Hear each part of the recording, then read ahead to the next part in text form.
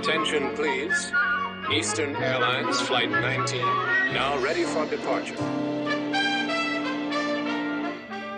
Welcome aboard the Walt Disney World Express monorail. Now, ladies and gentlemen, we're entering the vacation kingdom of the world.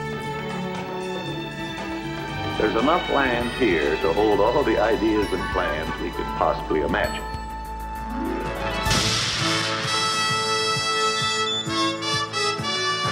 We call it Epcot. Will be our experimental prototype city of tomorrow. Welcome to another episode of the Retro Disney World Podcast, taking you back to the vacation kingdom of the world, the way it was, and the way it is in your memories. All right, welcome to another episode of the Retro Disney World Podcast. I'm your host, Todd McCartney, and tonight is episode 38, Communicore East. So sitting in with me, as always, tonight is Mr. Hal Bowers. How you doing tonight, Hal? Aloha, I'm doing fantastic. Nice, nice. Mr. JT Kuzier. How's it going, Todd? Good, good. Taking care of a little discipline this week at the school here. So. Yes, and fighting a cold, so if my voice sounds a little off, that's why, for regular listeners. We'll give you a little pass on that. That's yeah. Right. You have any menthol or anything you can get through with? Good old-fashioned antibiotics. There we go. And as always, as well, Mr. Brian P. Miles. How's it going tonight, Brian? Greetings and salutations from Philadelphia, the city where our nation began. All right, so let's get right into corrections and comments. Last month, guys, or last 2 months, actually, we had a number of episodes there on the Polynesian resort. And Joe wrote into us because we talked about the luau, how you and I spoke about that. We couldn't confirm where the puppets came from, but we talked about how about there were some character appearances that have changed over the years. So Joe wrote in from more of a recent story that the Hawaiian roller coaster ride song from Lilo and Stitch was in there, but no character appearances. So I know the characters were very prominent in the 80s. So Joe, thanks for sending us a little information on what's going on there now. We'll try to dig in a little more and find out when some of these luau character appearances did happen. But so JT, I'm going to pass it over to you. We've got a bunch of listener mail this month, don't we? Yes, we're doing pretty solid on this. Lots of good questions. Lots of stuff. First one is from Eric. He said he recently discovered our podcast, and he's getting caught up with the back catalog. He lives in Orlando. He's done quite a bit of construction work with WDI through the years. He had a question based on the original, or possibly original, Disney scouted location. How you're going to have to help me with this city named Eustis. Eustis, yes. Got it, in Sorrento. He has a coworker that claims that his father surveyed the property for Disney, and that was possibly one of the original preferred locations. Is that any truth to that? Well, I mean, they looked all over Florida. They looked they looked certainly in that area. They looked south. They looked everywhere. They looked Daytona Beach. I thought the two finalists were the Orlando area where they ended up, and Ocala were the two big finalists where they had to decide which two to build at. And that's kind of where they're talking about. So it is a little bit. It's not. Eustis is a little. Yeah, I think that you're closer to the Ocala area. I don't know if it got to the point of doing survey work. That's certainly possible. He mentions that there are WED survey monuments in the area, which now that I find kind of surprising, because the whole thing was done under such a veil of secrecy. Leaving something out in the open that said Disney on it would have been like the exact opposite of what they would have done back then. So that part of the story I'm not sure about. There was also a welcome center up kind of in that area though too, off of 75, right, for a while. I mean, definitely that area was looked at. Eventually they ended up picking the Orlando area primarily because of the convergence of the two highways. So, I-4 and 75 or 535, one of those. There was a route that cut north and south and a route that cut east and west, and I can't remember what the north and south one is right now. But So how that welcome center that you mentioned, that was kind of like really for those driving down to Florida to say, oh, you're close, you're almost here. You know, you've gone through south of the border, you've been through Georgia. Look, let's get you more excited. Or those that may have been passing on 75 to go to Tampa, why don't you change your route a little bit and come down to Orlando on your way? I seem to recall there was also something about Eisner thinking that they might set up a series of these because he had some feedback from people about sort of the state of restrooms for travelers. Oh. So I think he had a thought of setting up these kind of Disney branded rest areas along the highway potentially. That's awesome. And this was kind of a test for that. So I got to go in a couple of times to that one, and they had merchandise that you could buy. You could get tickets. They had, information on the parks and everything, and they had clean bathrooms, and that was really the one thing that they were pushing was the clean bathroom thing. So as far as I know, that was the one and only one that they built. Very cool. Well, thanks, Eric. I appreciate that. All right, next one I wanted to do. It's a short one, but it's from a guy named Anderson. You guys will like this one. Hi, guys. I'm a huge fan of RetroWDW. I'm 11 years old and never got to see RetroWDW. I am learning so much. Keep up the great work. So wanted to read that, give a shout out to Anderson, and say thank you for listening. Yeah, that's awesome. Thanks for writing in, Anderson. You're definitely one of our younger visitors. Even my own son, who's the same age as you, doesn't listen to his own dad. So he doesn't? No, every now and then. That's all right, Todd. Neither do we. Oh, good. Oh, yeah, that's true. Your son doesn't eat your dog food, as you said. That's right. He doesn't eat our dog food. But yeah, that's awesome, Anderson. We hope that you're learning a lot from this. I know we really enjoy talking to everybody and telling the stories and telling the history of the theme parks. So hopefully this will give you a really good understanding of what it was like back then. All right. Well, thank you again, Anderson. Next up was from our friend Nate. He said, hey, wanted to challenge something from episode 37 regarding the Salon and Barbershop at the Contemporary. He can vouch that it was still open in 2003 because as a cast member, that's where he used to get his hair cut. You want to say a fellow named Grady cut his hair there, so maybe Grady's a listener. Many times he would pack up a costume in his backpack, take a shuttle bus there and get his hair cut, then take another bus over to the studios to get back to work. He says he thinks it was in 2005 when it may closed, but he doesn't remember what he did for haircuts in 2005 besides maybe on Main Street or the salon at the cast services at the studio. Enjoy the show, and Yeah, cast members from the time and before tell us that Grady was there for years. And then when the shop closed at the Polynesian, Grady moved over to the Contemporary that still was operating a beauty salon / barbershop there and cut hair for the last few years there and then retired to parts unknown. So he was one of the two guys there, and the stories told by the cast members from the time was that the other guy that cut their hair there for years and years was really mean. He was like kind of surly. I don't want him to cut my hair. Yeah, but Grady had these big, thick Coke bottle. Well, we have a picture of it. Did we share that when we did the Polynesian episode? I don't remember, but we have a pic. I think we tweeted. Yeah, we have a picture in the barbershop that we'll make sure is included in the article and tweet it out there. So I'm picturing Enzo from that Seinfeld episode that doesn't let anybody else cut Jerry's hair. That's the all right, so thank you again for that about the barbershop. Two more quick ones here. All right, Todd, this one's for you. This is from Nicholas D. He says he was wondering what the background music was used in the episode. He commented on retro food, and I thought he was referring to this last episode. I'm not sure which episode this is. Yes, I had to go back because I had to play it because I couldn't remember exactly what I had placed on there in the background. And that's one of the few episodes where we did play something all the way through, and we found it on YouTube. It was a 2-hour mix or so called Retro Lounge Music Lovely 70s. So I think it's 2 hours worth of just some kind of cool grooving lounge music that just worked since we were talking about the old restaurants and lounges. So there you have it. So just Google that up, and you'll find it. Next up is a email we got from Dan Penq. I don't know how to say the last name, Dan.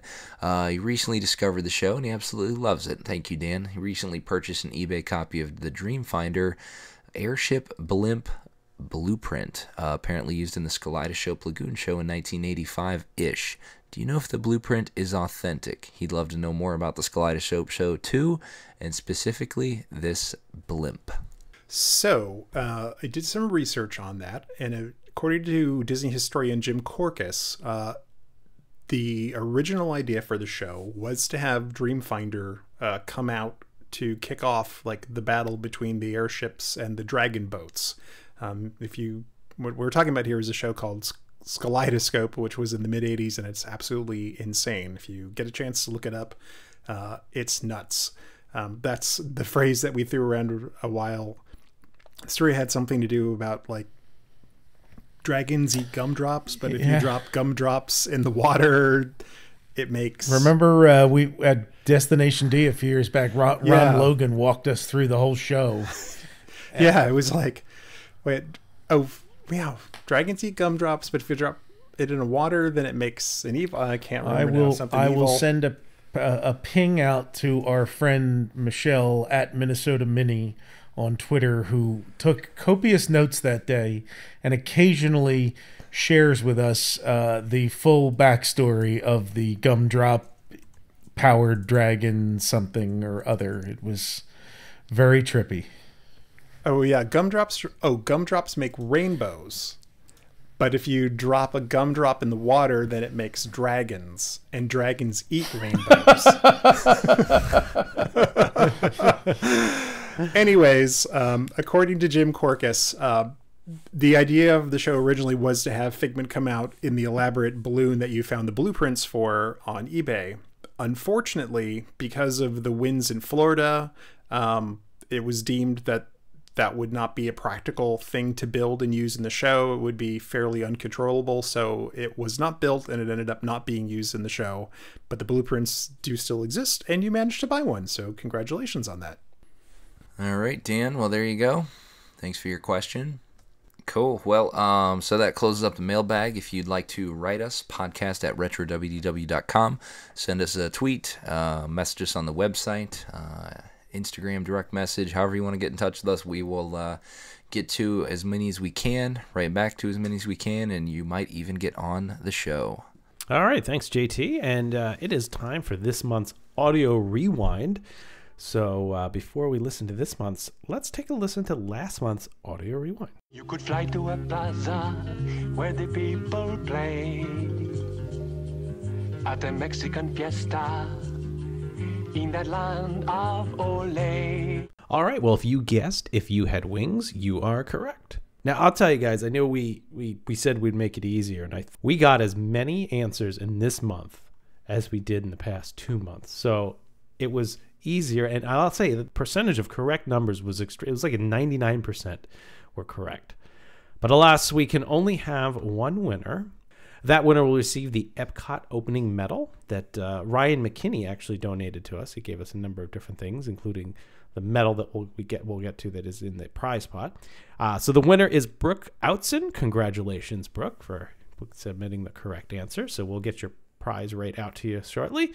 All right, so we've got a prize for this month. I have here the Epcot Center. This is compliments of the Eastman Kodak Company. It's the famous wheel brochure where you open it up and you turn the wheel of what you want to see, and it tells you what the building looks like and what you get to do inside. And then on the back, the best part is if you turn the wheel, it also tells you all about Kodak cameras. So guys, pick a camera from the 80s. What do you want to hear about? We got the Disc 4000. We got the 960 Instant. Think of all the pictures you missed because the flash on your camera wasn't ready. The pictures you missed before the Kodak Disc. The Kodak Disc camera knows when to flash and can flash again this fast. So you don't have to miss a knee-slapping, hand-clapping, foot-stomping moment. Oh, the pictures you missed before the Kodak Disc. Look at that. All right, so you selected the disc. Let's go with the... You selected we're going to go with disc. C. The Disc 8000 has rapid sequence capability in any bright light, LCD travel alarm clock, a self-timer. What? There's an alarm clock built into the travel camera. alarm clock? And it's an LCD. That's like the first iPhone. Plus all the features of the 6000. So hold on, I got to turn the wheel.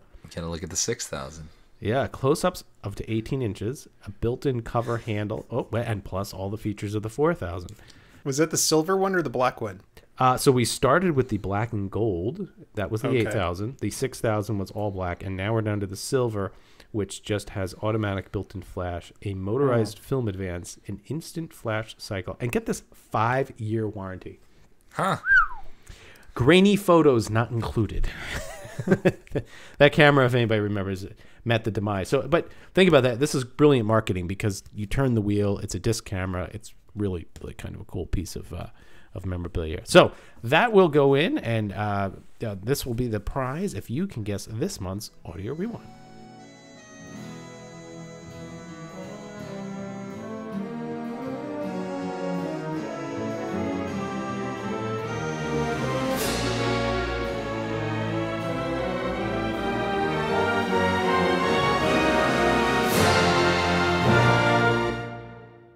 All right, if you think you know the answer to this month's Audio Rewind, send your guesses to podcast@RetroWDW.com.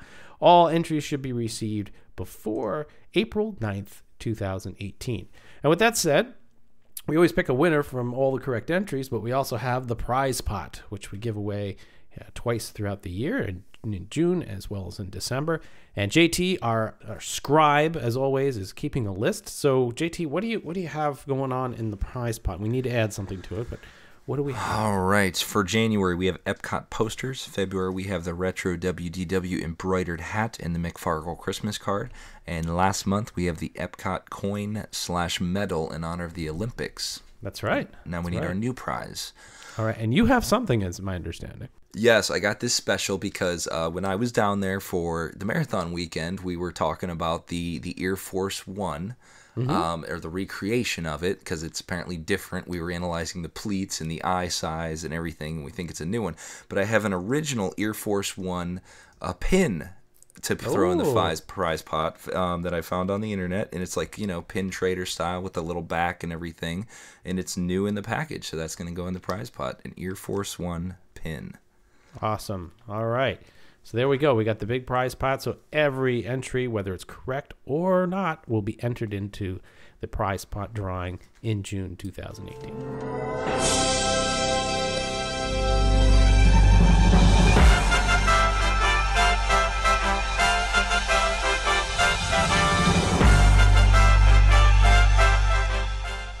All right, guys. Well, it's time to take you back to Communicore. Now, we had a choice of doing Communicore East or West, and we thought about it, and we also put it to a vote. And you, the listener, have chosen Communicore East as our first one. So that's where we're going to start. But we are going to give a little background to, what Communicore was, how it got started, a little bit about the building.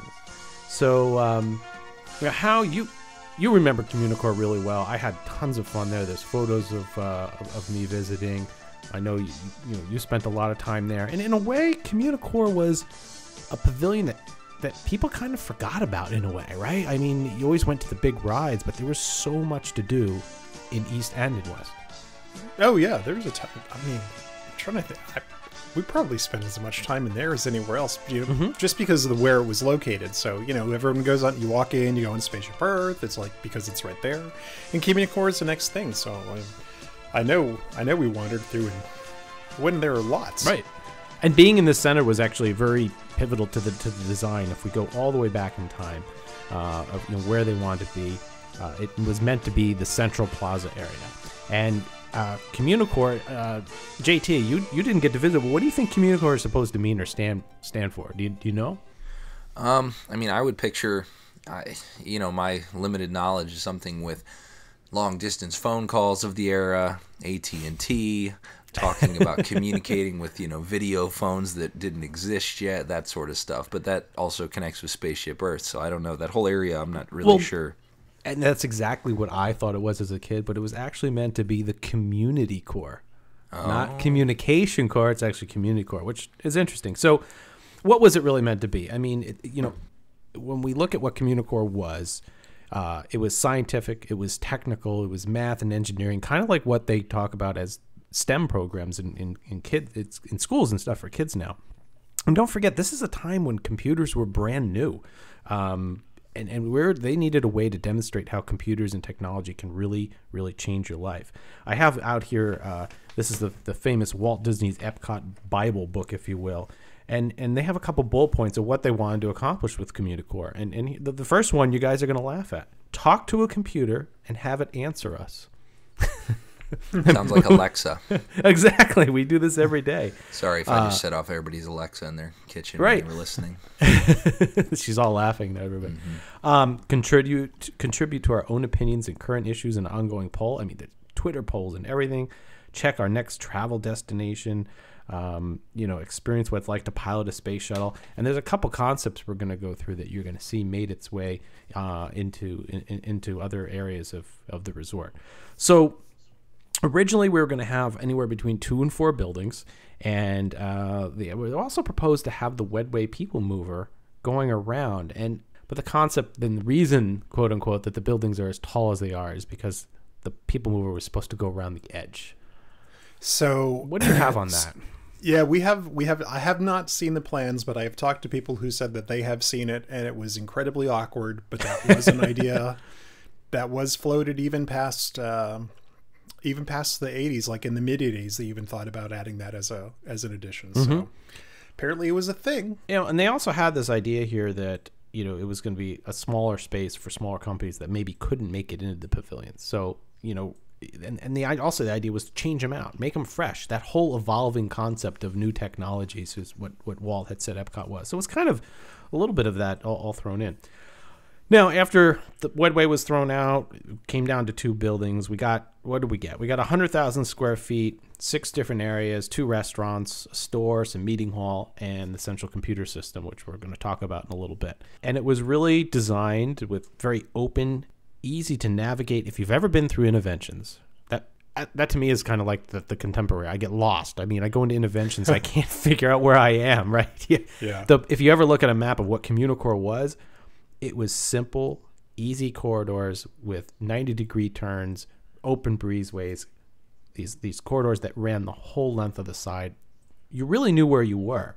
And the really neat thing about that, I forgot about this, How, is that all of the display areas were sunken down a couple steps. So there was a delineation between footpath and what you were going to go do and experience. That was neat to be able to, I mean, it seems such like a simple little thing, but just being able to like walk down a ramp or go down some stairs, it really did help break up the space. Yep, it really did. So the other thing that was interesting about the way that this was designed, and if you know Communicore the way it was when it was open, there were 2 of these half crescent moons, if you will, or portions of a circle.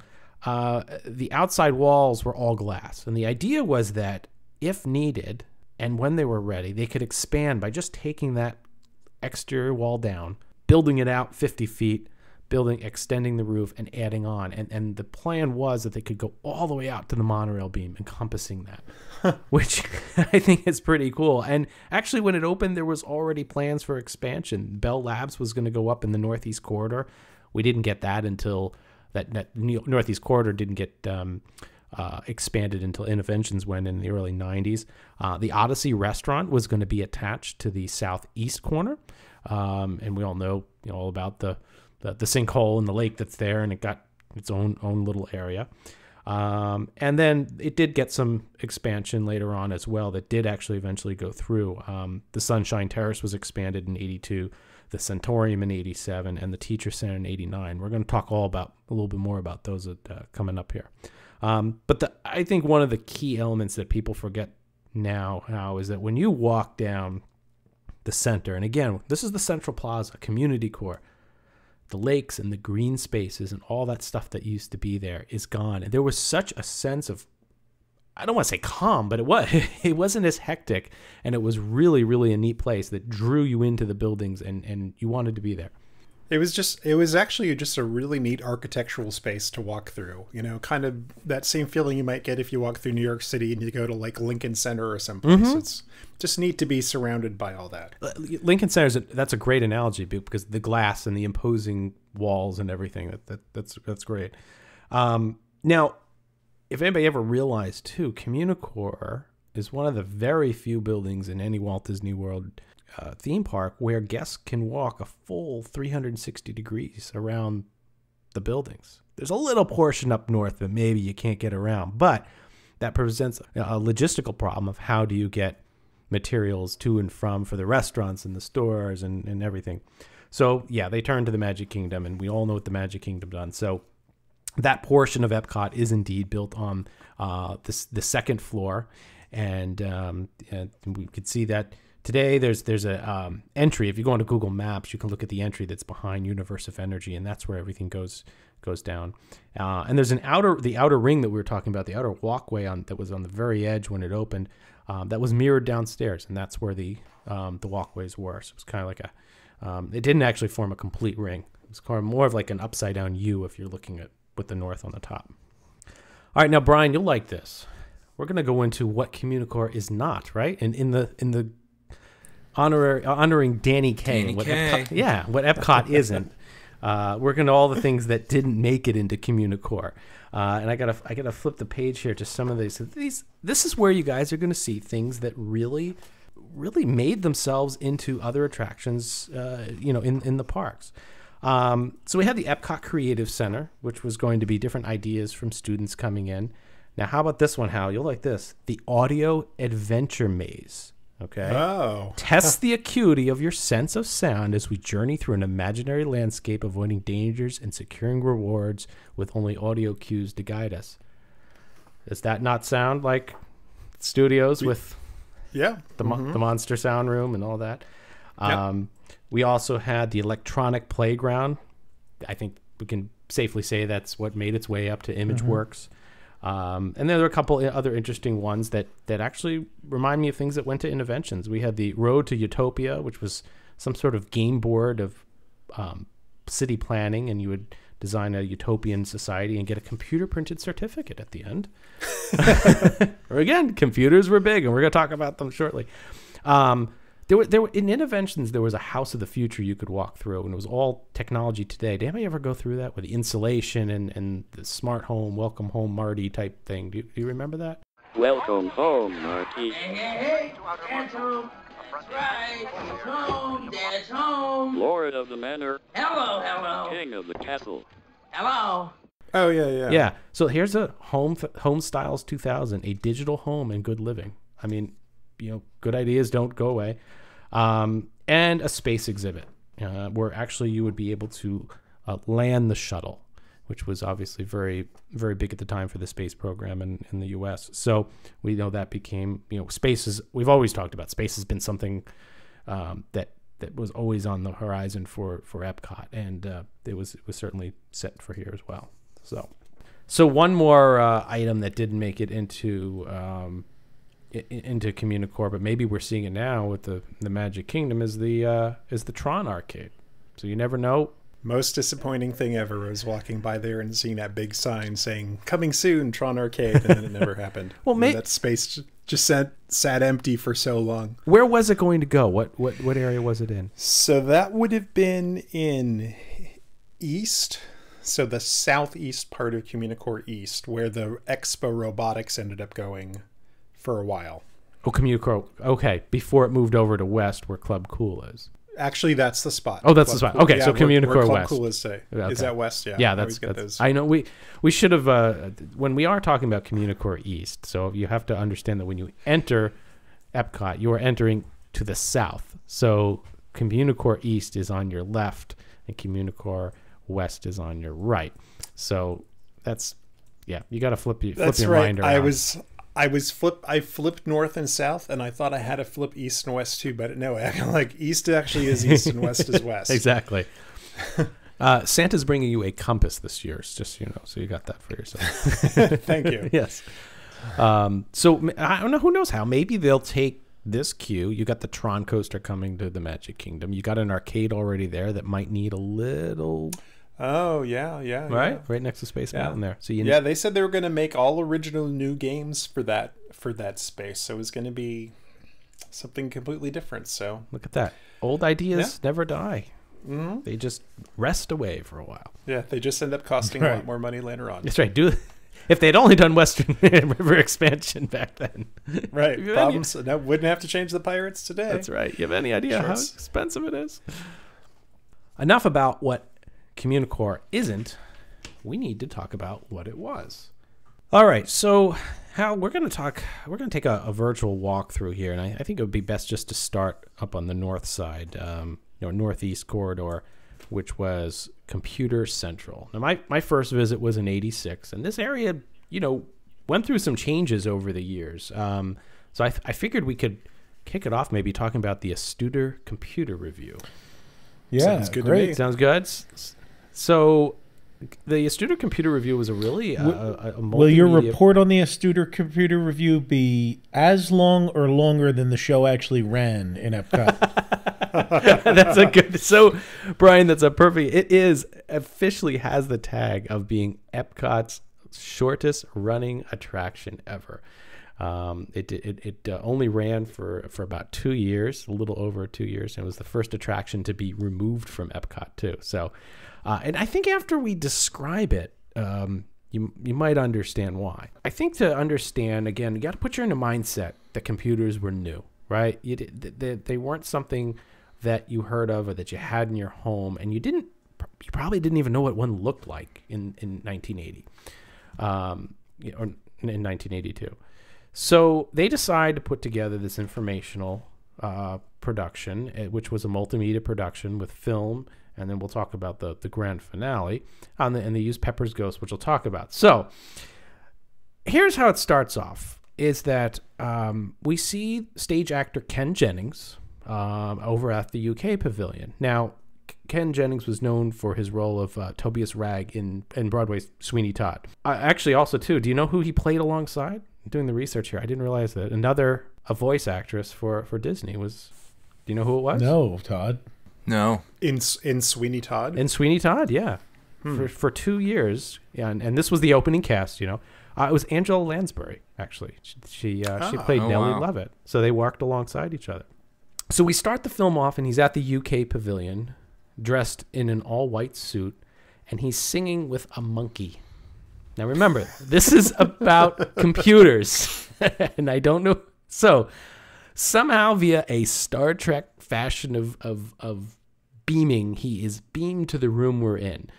Now, this is all done via Pepper's Ghost, which if you're familiar with Haunted Mansion, if you're familiar with a lot of the other, used it in Horizons and a handful of other different attractions, where using a piece of glass and a projection on something below you, you can make it look like they're in the room. So they use this so that Ken Jennings' character, which was, do we remember his name? Early the Pearly. Early the Pearly, dressed in all white with a top hat. Again, we're learning about computers, folks. There's nothing says this more than... Should we explain what a Pearly is? Yeah, why don't you go ahead? What Early the Pearly means. Yeah. All right, so if you think back to Mary Poppins, because maybe this is a touch... So remember when they go into the chalk drawing and they sing Supercalifragilisticexpialidocious, Mm-hmm. and there's the band that has on the black coats with like the little dots all over them.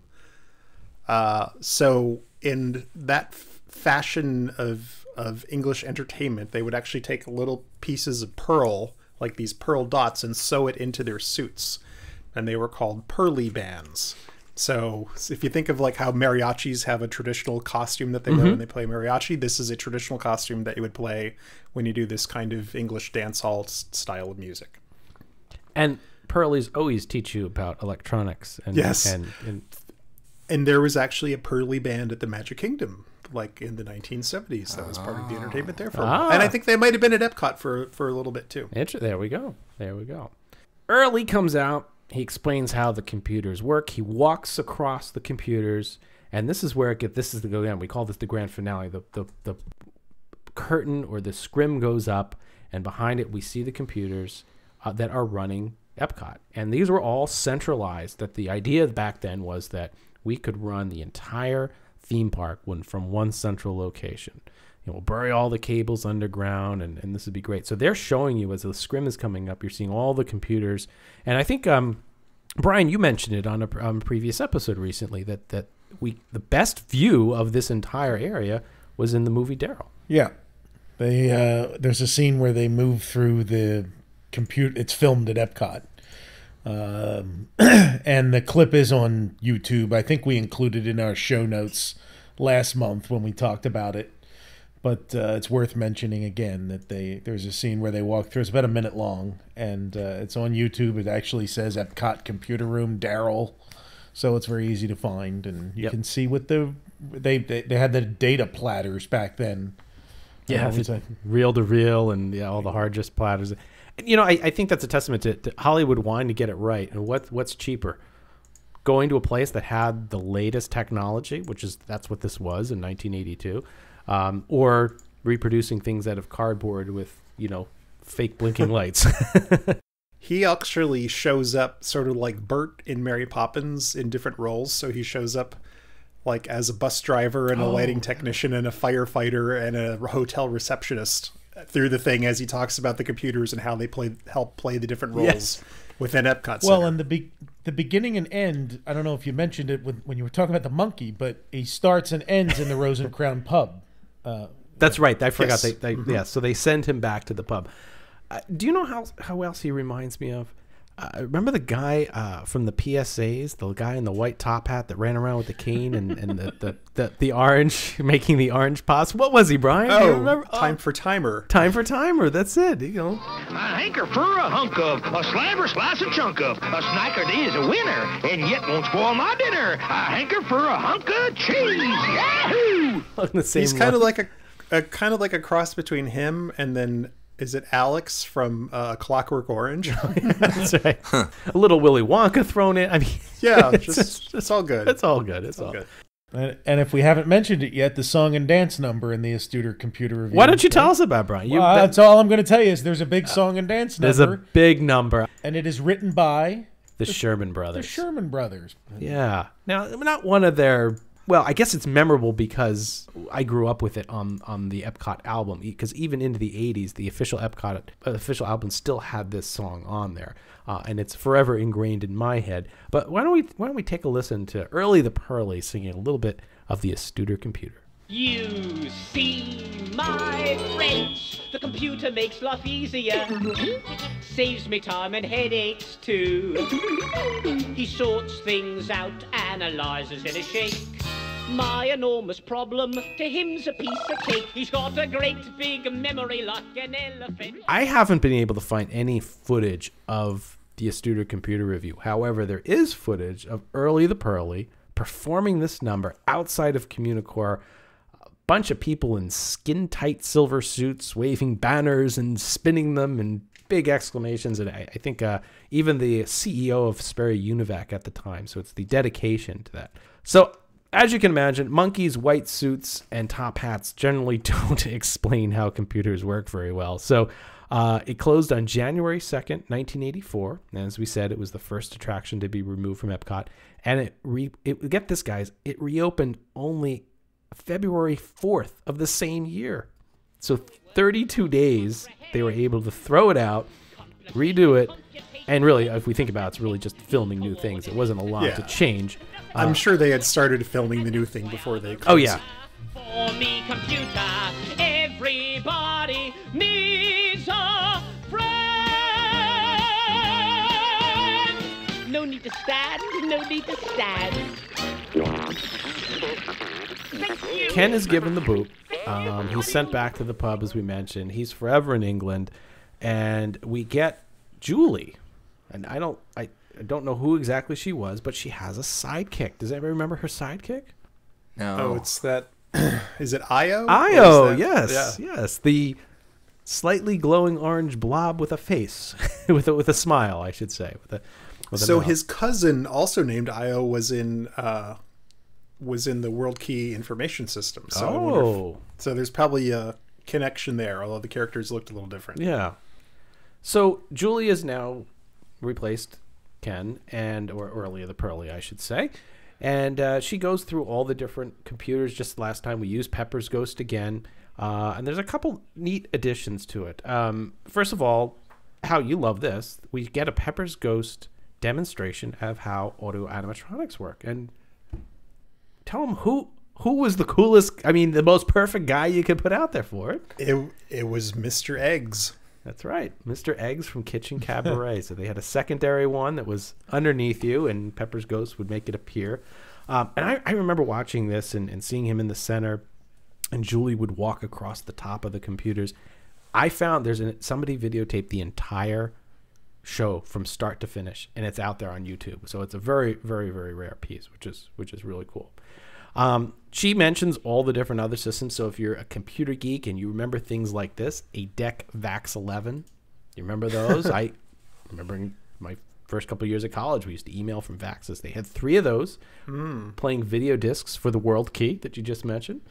Yeah. They had 24. I'm going to assume a bin loop is an audio loop for the areas and attractions. What is a bin loop? So the bin loops are... those could be used for audio, but they could also be used for... so those could be tape, and they could also be 35 millimeter film or 16 millimeter film. Basically, a bin loop, if you picture like 2 reels of... well, you know how on a typical reel, it's like the film would be very tight between the 2 reels? You'd keep the tension there.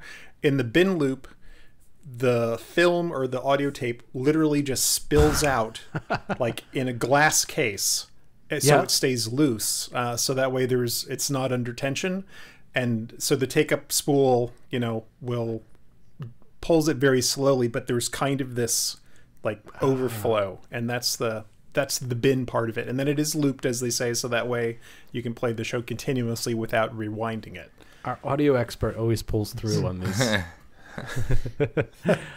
All right, so we had that, and that was for all area audio and attractions from one central location. They had MAX, SCUS, ECS, which these are all their acronyms for the different control systems that they had, for microvax computers, because if the 3 times a refrigerator wasn't enough, you could get the size of 4 microwaves in a minivax, and that was all there. Now, do you guys remember? At one point, she talks about how the computers control attractions. And you're looking at these computers, you're looking at the console, and then what happens above? Hal, tell us what happens above, because it was a glorious... It is glorious, and we got to talk about it, because it might still be there. So above the center part of this area, and I can't remember if we're seeing I think we're seeing a reflection of it in the glass. Yeah, I'm not sure if it was a Pepper's Ghost or if it was actually there.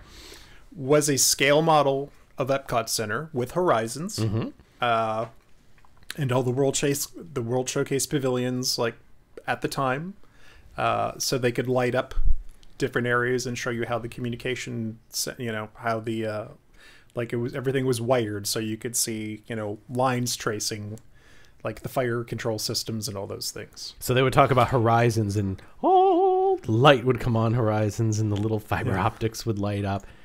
And as a kid, you're just looking up there going, that is the coolest model railroad. I want that so bad. Now, there is rumor that it is still up there, and we were able to, and there's hardly any photos, there's hardly any video of anything. So we have some great news for our listeners. You've got to go to the show notes and check this out. So go to RetroWDW.com and click on the article for episode 38. We have spoken to somebody who in 2006, as a cast member, was able to go up there. And we have a photograph of the underneath of that model showing all the fiber optics and wires and everything. Better yet, we have the photograph looking at the model from up top. And it's cruder than I thought, but it's still really, really cool. So there is one other photo out there. So Tom K. Morris, former Imagineer, did tweet out a picture of the Imagineering staff that worked on that show, like working on the model, or maybe the model makers, like standing in the middle of like the lagoon, like poking out of it. I think there's an access hatch in the center, so they're poking their heads out of that, and that's so cool. It is very funny. That's so cool. But there's nobody coming through the lagoon. That's the cool part of our photo. That's right. That's the difference. It's all there. So I mean, there is rumored to this day that, you know, obviously when Interventions went, a lot of things were ripped out. I think we mentioned in a previous episode how that Some of All Thrills is where this was. So we really don't know what's there. We know over time the computers were decentralized. It was cheaper. It was better. You know, as everything was shrunk down in size, you didn't need the central data systems running certain things from in the park where the attraction was happening was a better deal. So that area, I'm sure the underground has been, you know, since a lot of things have been removed, I'm sure they're not running bin loops anymore. So no, that's all gone digital over the years. And the queue for this was great too, because you had to get up to the next level, which was really cool. I remember the carpeted snake queue and coming back down. It was fantastic. But we came down and we saw, Brian, you tried to locate this guy. We tried to get him. We tried to figure out, he spent some time at the Contemporary years ago. Who is he? Oh, you're talking about Smart One. That's the one. That's the right. So Smart One was probably Epcot's most famous robot at the beginning, and probably of all time. And Smart One was a robot in the center of a little circle where people could stand around, and he interacted with you, right? He did, and he couldn't interact just by looking at you. You had to pick up a telephone and press a button. Of course. You had to tell him that you were there. So here's the thing that everybody forgets about Smart One. So the premise was that they wanted to show a unique way for humans to interact with computers. Now today we take this very much for granted, and there's a little thing called a voice response system. So every time you call your credit card company or someone like that, and someone says, you know, press or say 1 for English, press or say 2 for Spanish, and you get frustrated because you're yelling yes into the phone like 8 or 9 times in order to step through the menus. Right. That's what this was. This was a demonstration of one of the very first voice response units. And the way it worked is you would push the button, as Todd said, you would pick up a phone handset, and then he would turn towards you. He would actually turn and look at you and kind of make robotic eye contact. And then there were 3 games that you could play. He could try to guess your birthday. You could pick your favorite animal.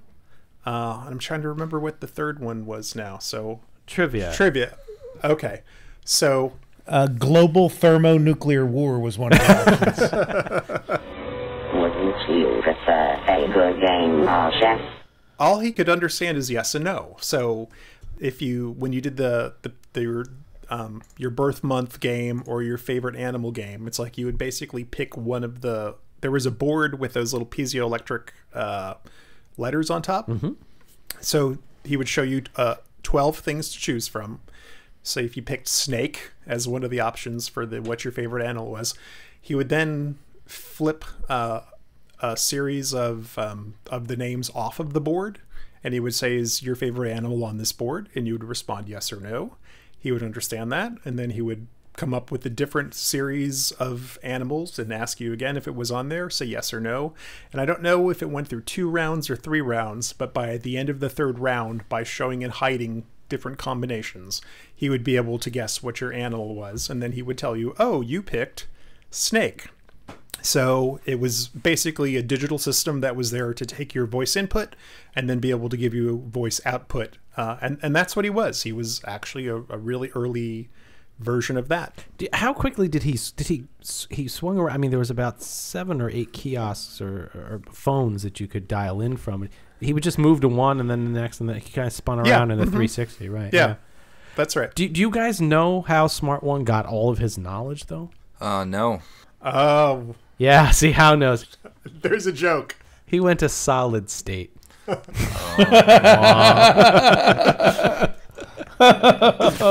those young viewers and young listeners and you don't know the joke. So back in the 50s and 60s, there was something called vacuum tubes, which were filled with vacuum, as it sounds. All the air was pumped out, and they were the first type of electronics. They got eventually replaced by the transistor and the integrated circuit. And in technology in the 70s and 80s, because it didn't have this vacuum tube, which was glass, and they were really cool because they would glow and stuff. But to tout the fact that it had transistors and integrated circuits in it, they would print on it very often solid state, meaning that there was no vacuum, there were no tubes, there was no glass, anything. It was solid electronics. So, and then hence state as a school. So, wah, wah, wah, wah. I will never forget the first stereo that we had solid state. Oh yeah. Oh, did it? Really big letter. Lots of electronics in the 70s and early 80s had solid state on there. Yeah. Make sure you weren't getting those tubes, because now kids, remember, if the tube blew out, you had to go to the store and find the right tube and replace it. Right. But if you had a solid state and anything blew out, you just threw the TV, you threw the device out. So, and yes, your phones are solid state that you carry around. Well, and computers have gone that way too, because we had the hard drives that are all now flash drives now. Based, so they're called SSDs. Yes. Solid state drives. There you are. So what goes around comes around. Right back. All right, so I know this next one, there's a lot of computers in this area, and with a lot of different games you could play, and a lot of them were touchscreen. For the very first time, you could touch a screen, and this is pre-drive-up ATMs and all that stuff, so any type of thing that you could do without pressing a physical button was amazing to everybody. So my favorite that I know I spent many hours and minutes on was Compute a Coaster. What about you? It was so cool. That was the coolest thing ever. And just the lucite display with the red light following the coaster pattern around. Yep. That display on its own was huge. Yeah. So just 1 second. I just want to describe where this is in relation to things today. So when you go to guest relations and at Epcot and go to walk in, that's exactly where this computer coaster and Smart One would be, literally right when you walk in the door of what guest relations is. That things were configured differently. It used to be a solid glass wall, but that's the area that we're talking about. So what was Computer Coaster? Well, we had a friend on this touch screen that would help us through it. JT, any guess at what kind of animal you would employ to help you build a roller coaster? Do you have any idea? A snake. A snake? Well, that's a good guess, because he can. Yeah. How about a dumb beaver? It was a beaver with a lisp. So now, was it a wooden roller coaster? Pseudo wooden. Actually, yes, it was. It was a wooden roller coaster. It had a loop, but it was yeah. So what you could do is, what would happen is they would present you a number of different combinations of corkscrews, loops, camelbacks, different types of things that you would experience on a roller coaster, and you would essentially tell the computer what order you wanted to put them in. It was limited in that I think you had maybe 5 or 6 choices. Yeah, and you could have 3 or 4 spots to fill. It was basically making an oval, and of course the beaver would get a little bit upset at you and be concerned when you created something that the track didn't match up and people would fly off. When you completed something that was acceptable to his to him, he would let you ride it, and it would zoom into this first person view on the coaster, and it would pull you up, and then you would ride on your creation. And what's great is that we have a couple animated GIFs that we did of this, and we also have some footage in one of our Epcot films where very good footage was filmed of this. But it was just dumbfounding for the time that I could touch the screen, and then the allure of first person anything was huge back then. Yeah. So for those of you who are wondering, how could this be done in real time in 3D? It wasn't. This was a Laserdisc driven game. So you would the beaver would come on, and he wasn't even animated. He was basically a still picture, and the camera would just kind of zoom in as he would talk. And his accent was very much like the gopher in Winnie the Pooh. Yes. So he had a little bit of this in his voice. And he'd say things like, "Shay, that looks swell. I suppose you'll be wanting this now." So yeah, he had little bit of that voice. But yeah, it was. Now I see a picture of Todd doing this. I think we have it on the site, right? We do, yes. And where I'm looking at, like, I see the wireframe sections of the coaster. When did the beaver appear? And was the beaver wireframe like that? No, it was like almost like an animated still, if you will, like one cell. It was a full painting. Just I think maybe one or two poses, maybe just on a background, like painted it inside his workshop with some pictures of like roller coasters in the background. Gotcha. JT, you brought up the photo. Look at the size of the box I'm holding on to. Oh yeah, it's a big guy. That thing's like 20 some. Well, actually, look at the one my brother's on, the one on the back left. That thing is at least 24 inches deep. You could put your brother in the box. Yeah, exactly. And this, guys, when we're talking about a box, you'll have to see we'll include the pictures in the show notes. But this housed the CRT, the computer, who knows what else in there. The beaver. Yeah, so these are CRT monitors. Yeah, these are true television sets as we know it. But I think there was about 7 or 8 kiosks all around, and again, touchscreen, and you're going to hear the term touchscreen as we go through the rest of these different things as well. All right, so we've built a coaster. We understand how computers work. We're going to go through a lot of computers here because we've got a couple to come up with it to go over here. But the Great American Census, I'm just going to read what Birnbaum says because I think he says it's best here. And again, put your mindset in 1986 here. It's difficult to say which aspect of this attraction is more compelling, the chance to use those amazing touch-sensitive TV screens or the facts that are revealed about this nation in the course of the computer's guessing games. What happens is you get a list of topics and you choose one that you really want to be questioned on. It was like a little quiz thing. Yeah. And, Birnbaum goes on to say that all sorts of interesting facts come up, that the women in the 1800s have an average of 7 children, or the citizens of Alaska have a higher average income than those in any other state. I'm sure this is all outdated facts.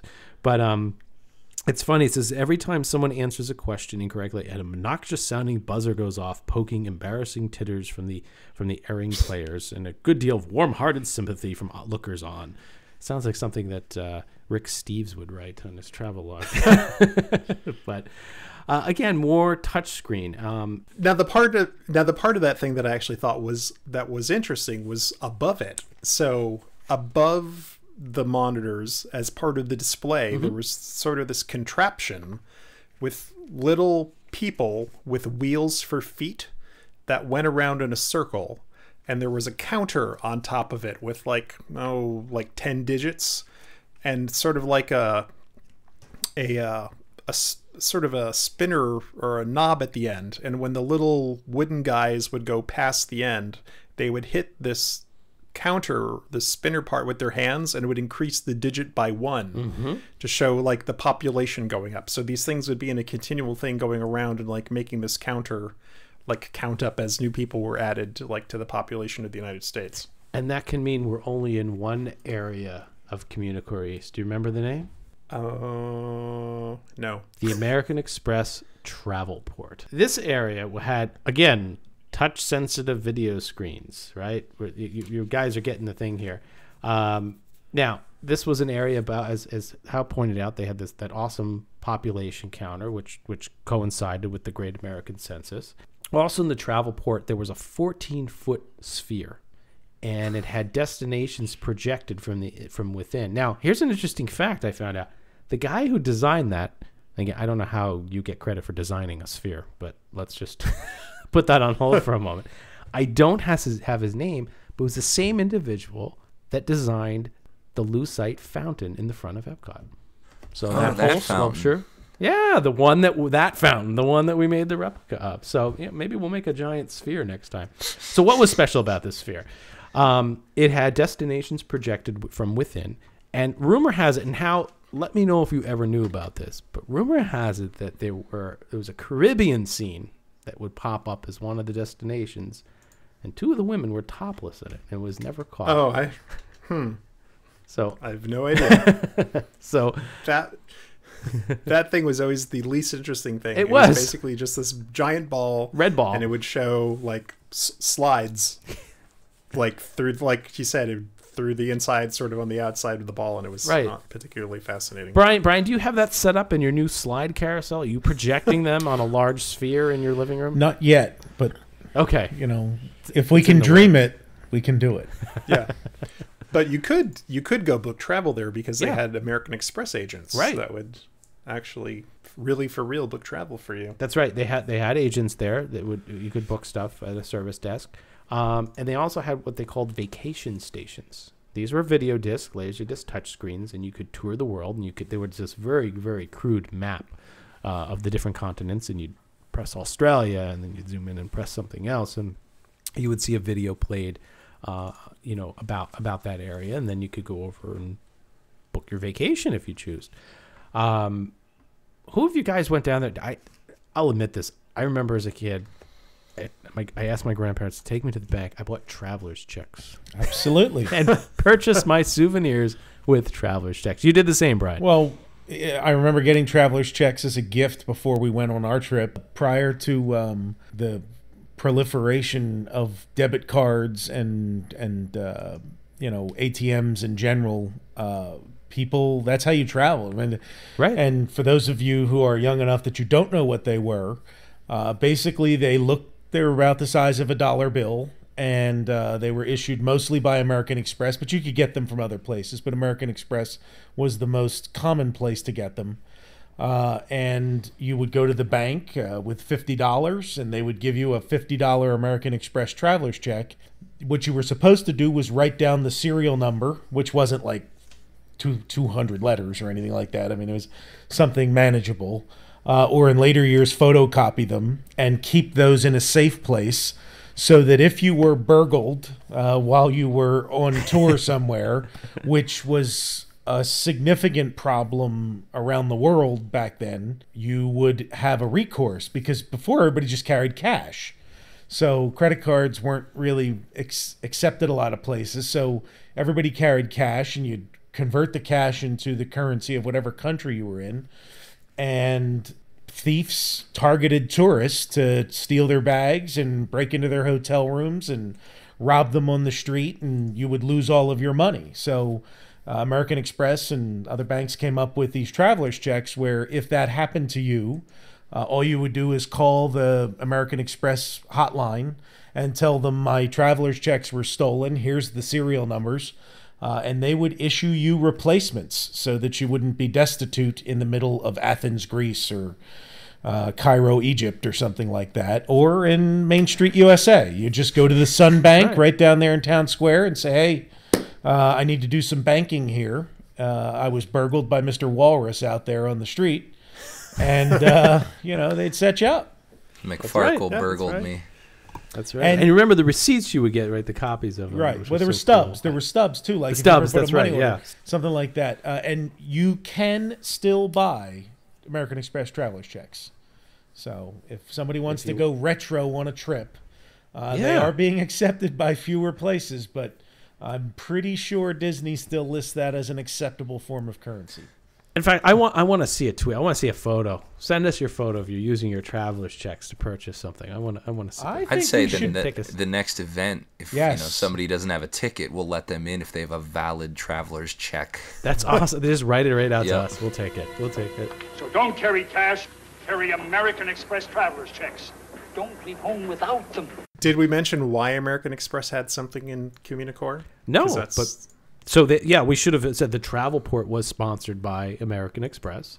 Go ahead, Hal. Explain that. Well, and that's because they sponsored the American Adventure. They were a co-sponsor of American Adventure with who, Hal? Right. Coca-Cola. Coca-Cola. And they were also the official credit card of Walt Disney World for many, many years. White glove treatment. Hal, there's a couple other games there. We had the Get Set Jet game. Now, I don't remember playing this one, but just the requirements in looking at in here that I have to complete the check-in, maintenance, and boarding and luggage of passengers on a plane within 60 seconds. You can't even get one person to their seat in 60 seconds. This was a very frustrating game. So basically the layout of the screen was there was an airplane in the middle, and it had a ramp on the top. Sort of, if you picture sort of like a faked side perspective. There was a ramp at the top, and there were people that would move from the left side of the screen to the right side of the screen. And then at the bottom was luggage that would move from the left side of the screen to the right side of the screen. So as a person went by the ramp, you would have to touch them in order to make them board the plane. And then when the luggage came across the bottom, you'd have to like push the luggage in order to get it. And I can't remember now if there were certain colors, if it's like you had to get like a purple person with the purple baggage going at the same time. And then I think, like you said, there were some safety checks that you have to do. So you have to click on some different parts of the plane. It was a very, very frustrating game. And I don't know if I ever completed it. And that's probably why I don't remember. I probably just moved right on over to the Manufactory, which we have a T-shirt for. We do. This is not one that, I mean, we should make a Computer Coaster T-shirt, but the flag game, absolutely, the flag game, as they call it in Birnbaum, it's really funny. He didn't have the right names in half of these, which is pretty fun. But it was called the Manufactory, where you is designed. This is interesting, to illustrate the role of computers in manufacturing, which is really. You know, we're not talking about the robots yet in Robot Expo, which we'll talk about on an eventual Communicore West episode. But explain how this one worked, because this was kind of neat and patriotic. Yeah. So the idea of this game was that you'd have to put together 3 American flags properly in the correct amount of time. So basically, if you picture sort of a center channel, it's like it's almost like kind of Tetris in a way, except it goes from the bottom to the top instead of the other way. So you'd have pieces of the flag would come out. You'd get like a white rectangle, and then on the right side of the screen, you'd have stars and stripes and the blue field. And as this, like the slab of the flag came up and popped into place, you'd have to quickly touch like the different elements of the flag and put it on the flag before it left the little slot. So it was sort of a game of nerves that you could quickly do. And then if you managed to do it 3 times, it's like it would play this very sort of electronic sounding version of the Stars and Stripes Forever. And I think there were some fireworks too. Yeah, it's as if that they're peppy patriotic music that celebrates their success. It was just like da da da da da da da. Birnbaum claims that it was hard to resist another go-round. Was it like MIDI music? Yeah, pretty, it was. Pretty much. It was very much like that. Your Atari 4-bit or even sure. Yes, and you know the thing I forgot to mention when we're talking about Computer Coaster. The whole reason that was there is because they were trying to give an idea of computer-aided design, right? Which was a brand new. And it was one of the first CAD displays of CAD that probably anybody ever saw. You know, CAD was not a common household term as it is now. Now, we did an episode I don't even remember what it was, but on the Universe of Energy. And the entire attraction of University of Energy wasn't enough for Exxon. They wanted to go further. And at the end of the ride, they asked you to visit the Energy Exchange in Communicore East, which was at the very northeast corner of Communicore East. There was a lot to do, and this was a pretty big area, too. So this was all sponsored by Exxon, and it had different areas where you would explore biomass, synthetic fuels, solar, wind, nuclear, mechanical, fossil fuels, you name it. These are all different areas to tell you about how we get energy in our lives. And the exhibits were really, really done well. I mean, I remember the giant piece of oil shale, right? Just sitting there that you'd walk up and touch, which was so cool. And the huge drilling platform model, what did that thing stand, 15 feet tall? It was huge. It was massive. Oh, let's see. So there's a picture I'm looking at, and it's basically going floor to ceiling almost. Yeah. It was really, really big. But let's we have a couple pictures of myself and everybody from my family participating in some of the items there.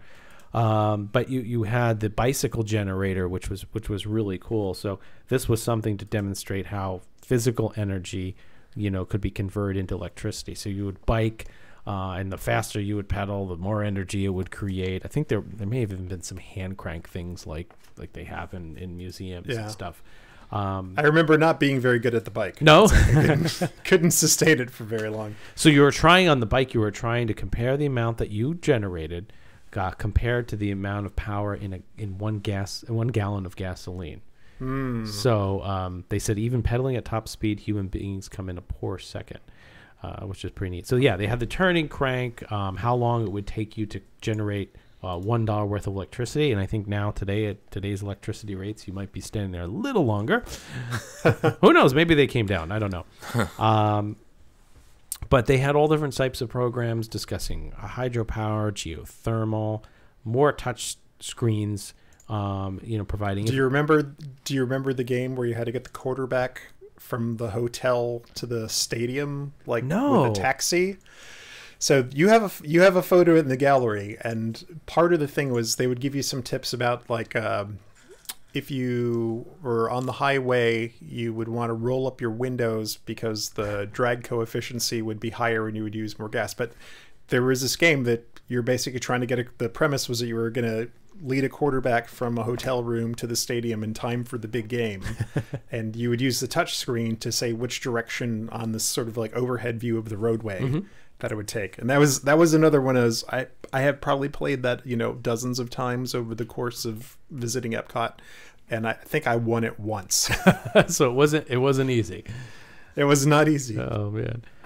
So there was, let's see what we all had, the coal mining displays, all sorts of oil. And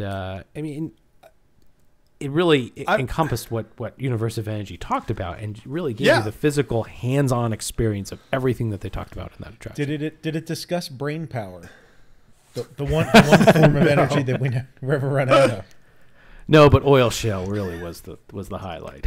I want to say I read that piece of oil shale weighed like 10,000 pounds or something. Really? Like, I don't know how they got it out of there when they decided to close There's it. the question. There's pieces Somebody of it has to still know. available. Yeah, I mean there's a picture on our gallery, and if we have, like I said, we're going to link to this gallery because there's about 50, 60 great photos, and this woman in she's in like an all yellow jumpsuit. That's not a very good looking outfit, but anyway, she's probably standing 5 something, and it's way over the head. You can't even see the top, and that's you're right. It's a big piece of rock. It's a big. There was one other thing in there that I recall. So during this point of time, we had the Exxon Valdez spill, where the oil was spilled all over. Exxon had a large tanker, and I don't remember. Captain Hazelwood was a little deep into the demon rum that night and ran aground. And there was a terrible oil spill, and the coastline was ruined, and all these animals were covered with oil, and Exxon was quite unpopular because of that. And in this area, they actually had some places where you could sit down with a touch screen and take sort of like a public opinion poll quizzes. And one of the thing was like, oh, how do you view Exxon as a company? And then they would show you the results of it. And I can tell you, before and after that oil spill, the results of how people felt about Exxon were like much, much worse. Like after the oil spill, it's like you'd go and say like, I hate you. So that's funny. If you look at this gallery, this just reminds me of like a science museum field trip. That's all. And then the computers, I'm looking at this game. We have a picture of the one Hal was just talking with, the quarterback. It looks like our first computer, like a Tandy from the mid 80s. Like, it's just horrible, but you loved it. So you did love it, and you're exactly right that it had this scientific yet World's Fair promise of hope. It was just neat stuff that you hadn't seen before. And we'll talk about the demise of it in a little bit and what eventually happened, but there was so much new stuff. The one thing I wanted to point out in the Energy Exchange too is all the kinetic sculptures that were in there were cool too. They were all turning, and some of them I think were linked by pulleys and all. It was just You're right. You're exactly right, JT. Is that it had this scientific feel to it in this museum, and it was such a display with neon and all sorts of cool stuff. Now, there's one real interesting piece here in our gallery I wanted to read you guys, because tonight we've talked a lot about touchscreens, and we joked that it was new back then, but I think this might have come from you, Brian, and I saved this because it was the backside of a postcard. Postmarked Lakeland, Florida, 25-cent stamp. So as per the date, this gives us, looks like August 1990. So this is 8 years removed from when Epcot opened. So Mr. and Mrs. Locke of Baltimore, Maryland received a postcard from, looks like Sherry and somebody else. But Epcot was fascinating. Their computers operate by pressing pictures on the screen. So 1990, it's still, amazing. They also went fishing and landed a few bass. Is that a fishing term when do you land a fish? I guess so. Yes. I don't know. Okay, Yeah. I'm not a. I don't get into fish conversations. So yeah. But if you know Sherry or whoever this is, and Sherry I'm and assuming Ted, I think it's Ted. Ted, yes, Sherry and Ted out of Baltimore, Maryland. They have a lot of pictures apparently too. But the reason I say that is because we joke all the time and we all forget and we always remind our listeners. But here it is, even 8 years after, it's still something that was amazing. And probably by the 1990s, it was becoming a little more popular. But people just really the only time I remember seeing touchscreens, even towards the latter half of the 90s, you started to see it in ATM machines. But beyond that, I don't have a vivid memory of a lot of touchscreens until we got into the 2000s, really. I mean, there were a couple, right? I remember seeing them on some kiosks, when purchasing. And back then, if you remember, half the time they didn't work.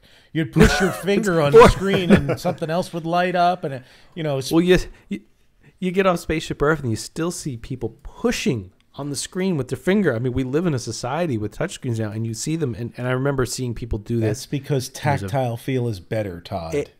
Exactly. You need, what it's called? Haptic feedback. Yes. That's what you need. That's why I use a buckling spring keyboard at the office. That's right. And I have my little vibration on my Android. But anyway, we digress. But there's a video of my brother utilizing something in Communicore West, so we'll talk about it on that episode. And you see his finger go up, and he's pushing it, and he's trying to swipe, and how, inaccurate it was.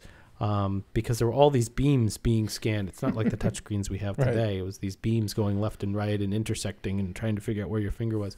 But, I remember people physically pushing as hard as they could on the screen, thinking that it was going to, make an indentation. So it's just amazing how far we've come. However, let's talk about real buttons that we could press. So let's get out of the screens here. We need to move over to the electronic forum.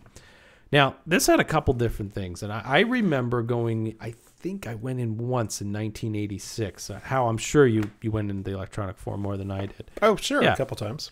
So we had a couple things going on in here. Let's talk about first the most well-known portion of it, which was the Future Choice Theater. Now, this theater sat 175 people. You would go in, and they would show you a short film on certain current topics. And, they were just basic things that were going on. They weren't trying to be very controversial, but they would just show you a couple different things. After that film was presented, here's where it's got unique. Your armrest would have 5 buttons on it, and they were of the type of a membrane keyboard, membrane button, which is a hard plastic that has a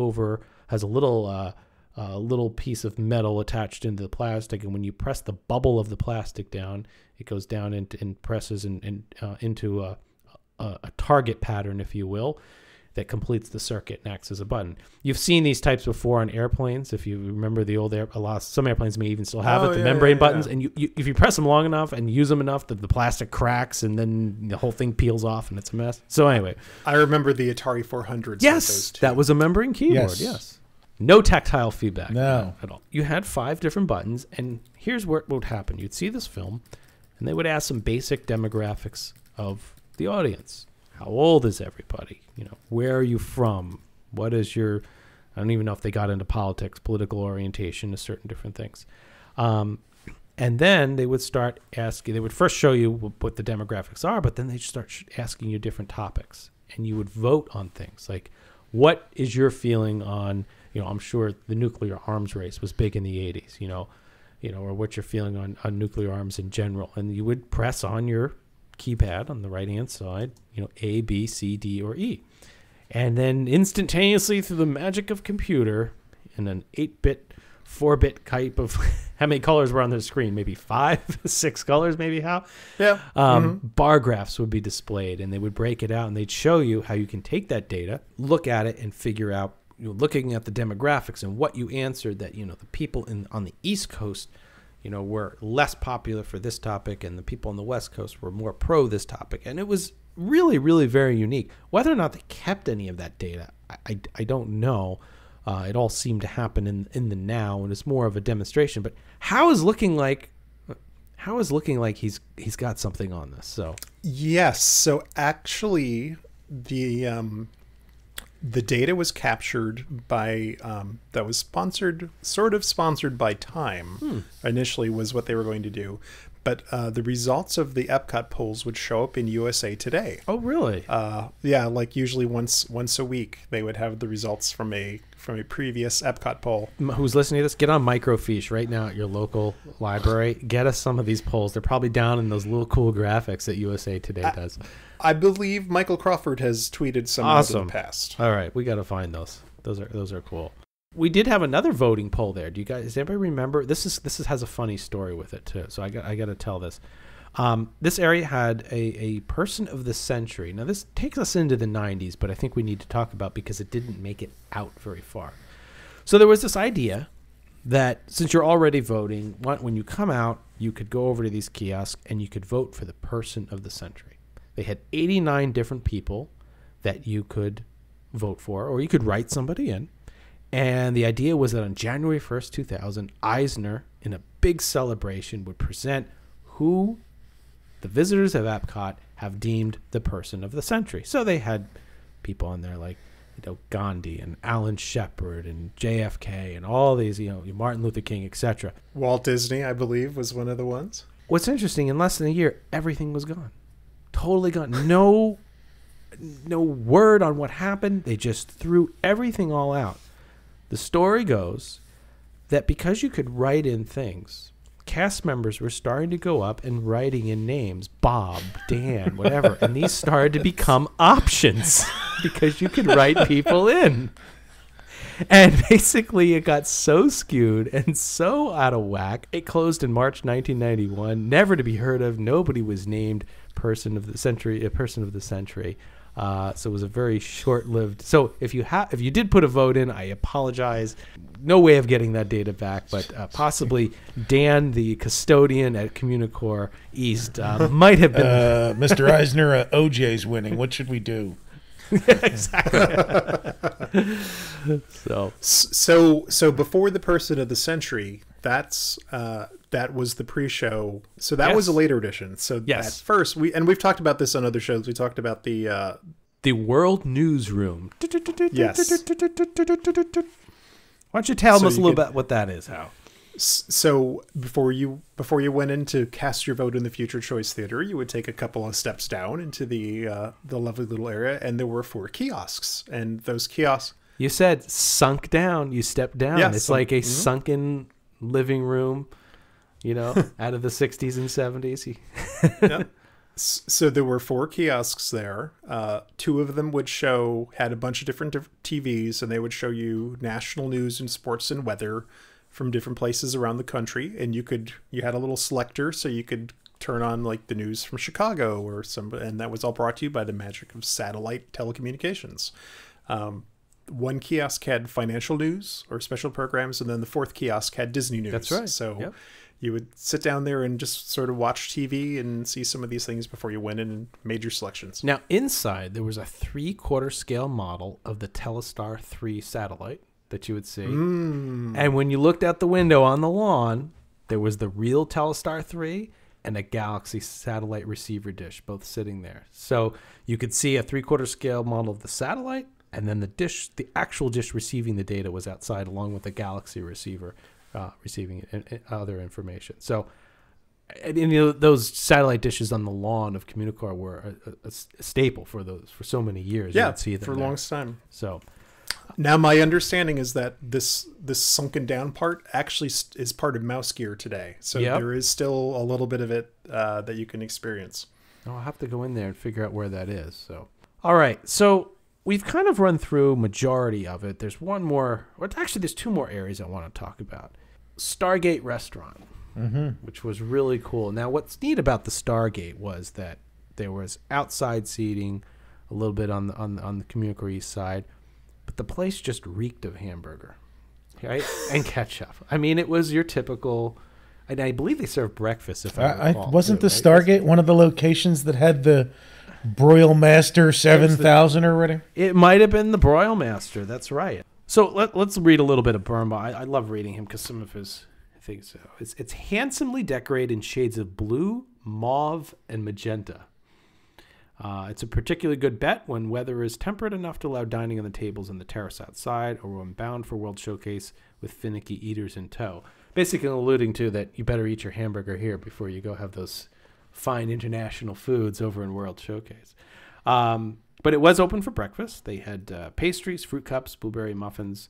But the real specialty, remember, we talked about this, guys, the Stellar Scramble. Cheese, ham, onions, green pepper, scrambled eggs, and it's a breakfast pizza.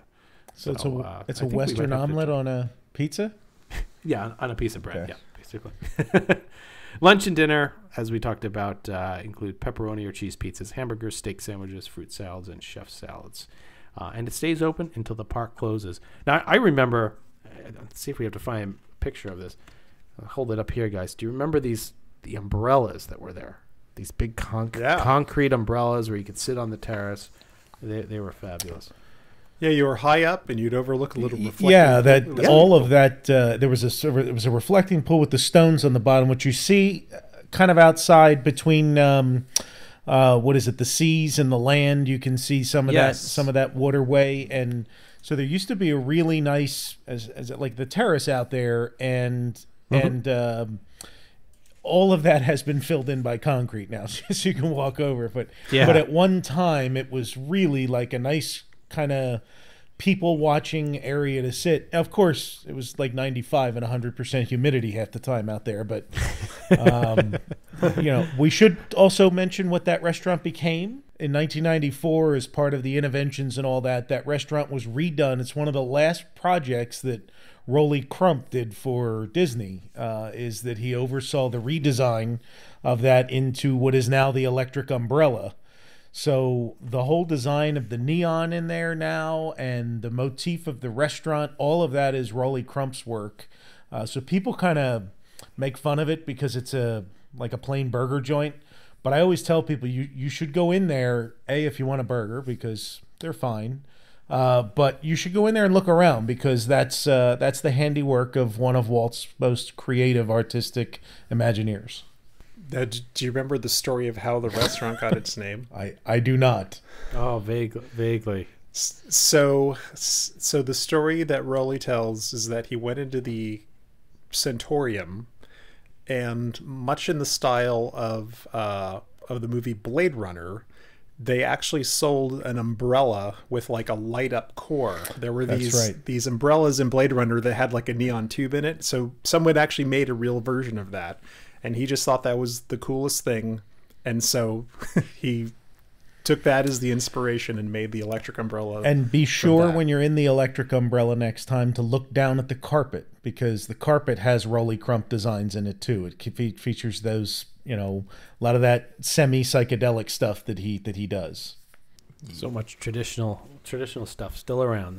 Which is pretty cool. All right, so one other thing that circulated through Communicore East as well as a little bit west, but we're gonna cover them on this topic on this episode. We talked about Smart One, but we also had a couple other robots that were there. And Brian, there was Giro/Gyro, and we had Seco. So why don't you tell the listeners a little bit about?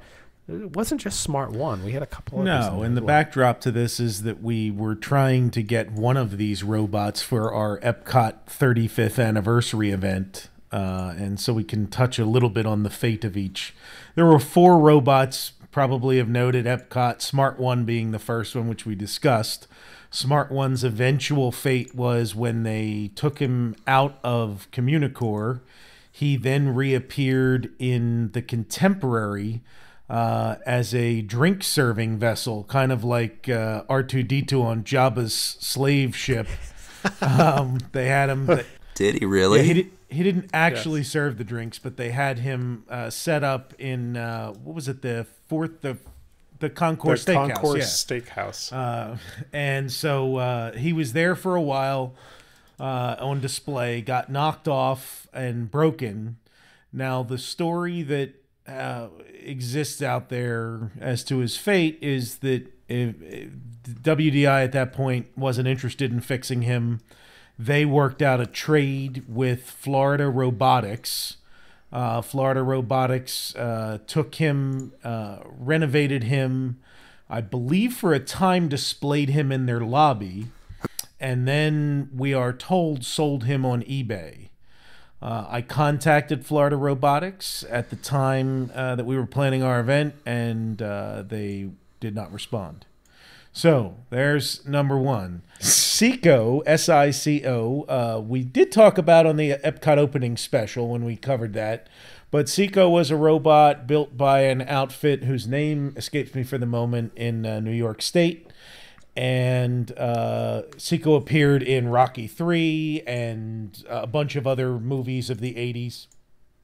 And in it's a Rocky IV. Rocky IV, that's it. I'm sorry, the beginning of Rocky IV. Thank you for the correction. And we've kept our string of Rocky references up. Yeah. So anyway, Sico was omnipresent on television in the 80s, made all kinds of appearances, was actually designed, I think I mentioned this on a prior episode, but was actually designed to communicate with autistic children. That was the original concept behind the robot and what he was built for.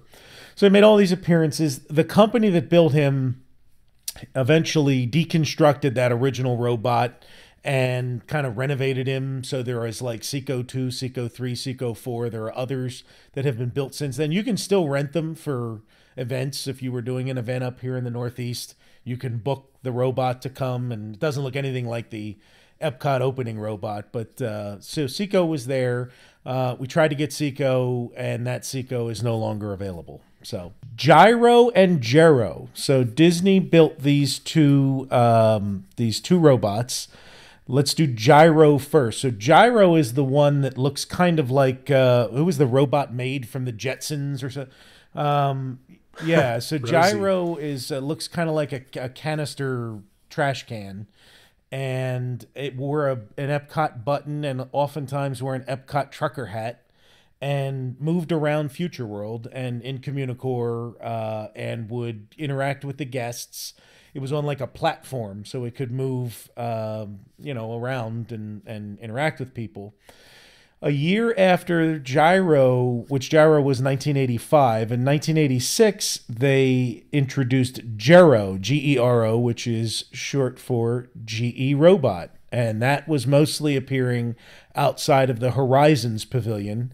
It was built from the same GE polycarbonate material that the Horizons ride vehicles were built from, all tying in with the sponsor. And I think they kind of disappear from pictures by the late 80s. But they were out there for a while. Robots, it's kind of hard for people to understand now, just like touchscreens and other things. Robots were a big deal in the 80s. Like everybody kind of thought by like 2000, robots would be cooking our burgers and driving our cars. And you're right. I mean, robots were, we're going to have a robot maid and... Well, here's a great quote from Birnbaum regarding Gyro, or Gyro, sorry. He says that the Gyro would ask to see someone's watch and then announce the time as guests stare at their own watches in disbelief. It could have been a small camera or somebody just repeating back the time. We don't know, but exactly what you said, Brian. It's just robots were amazing, right? The promise of what they could do in the future was unbelievable. Yeah. So those two robots both eventually went back to Disney, as far as we know. They're not circulating anywhere. And you never know. They might appear somewhere someday. Someday.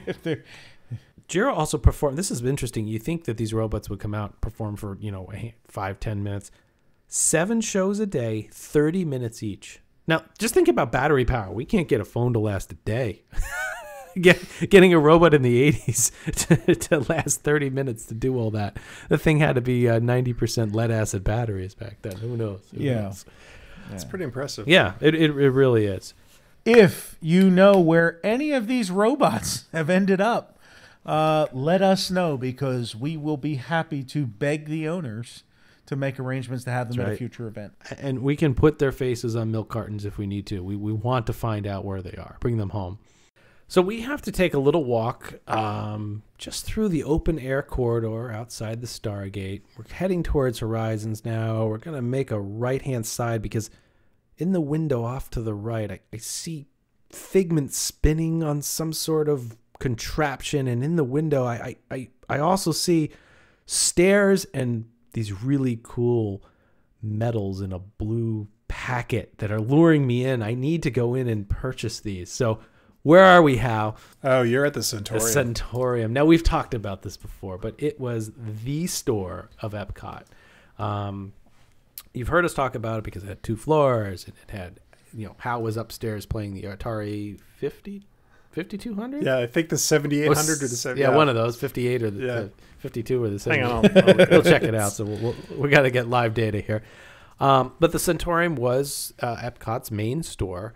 And if you can imagine, it had, in a way, again, sunken down, had a very 70s, 80s mall vibe to it with the oak railings and the glass banisters. Like I mentioned, there was this this Figment figure rotating in the center, classy. Yeah. Very classy. And good stuff. When you go to the center of this thing, the mugs just the glasses piled up high, and good quality merchandise. The IP overrun that we see today in, mouse gear, what wasn't there. I mean, sure, they're selling everything with Epcot and Figment on it and stuff, and there were plush Figments and all that, but it wasn't what we see today. They were also selling things that were just technology related that had nothing to do with the theme park, but you were so enthralled and so, what's the word I'm looking for? You had so much vision and you saw a vision and opportunity. You wanted to be part of it. And it really was a modern era. I mean, Epcot drawn up in the late 70s, early 80s, and then obviously decorated in the early 80s. It really was a modern era department store, like a higher end department store is what Centaurium was. You could think of it almost as parts of it as almost like a sharper image, which was a very popular sort of. I think they had. I'm sure Centaurium sold one of those electric chessboards that you could play against, where it would move the pieces with magnets underneath the board. Yeah, like you said, sharper image, Hammacher Schlemmer, all sorts of cool, gadgety, scientific. They had to sell the spinning top that would levitate, right? That was in. Oh yeah, I mean, that's in every. Science museum and whatnot. But it's really missed. And that store was actually expanded too. The Centaurium, expanded outward.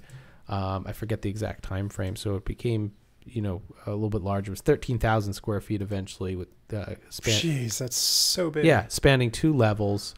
And, as we've mentioned, it became what is mouse gear. Now, here's the interesting thing about Centaurium. I wanted to bring this up too. Behind Centaurium, as we mentioned very early on, there was that walkway where you could walk the whole perimeter edge, the Communicore East.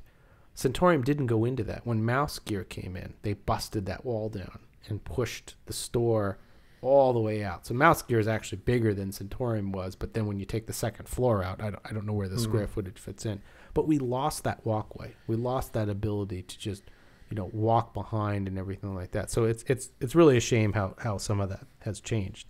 And speaking of change, I mean, we could sit here and talk about Centaurium for forever, but we do need to move on and wrap up, sadly. But I wanted to talk about the eventual changes and also some of the not so terrific ideas that came into Communicore, because there's a couple of them here. These we're going to talk about in much more detail on a episode called Disney Failures, which we're going to have. So in 1987, we saw the circus come in.